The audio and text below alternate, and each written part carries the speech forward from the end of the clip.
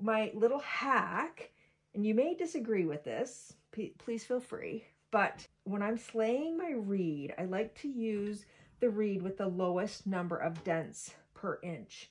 So that means I have big, juicy spaces. That helps me out in a number of ways. One, it makes it faster to slay the reed if I'm putting like 3 threads through each dent. And the other thing it does is it allows me to have enough in each bundle that I can take small groups to make my hem stitches. So I'm just using the threads from 3 dents, speeds up my hem stitching like you wouldn't believe. Another thing it does, the third and probably maybe the last thing, is if I have a knot come through, it is not going to get stuck in my reed.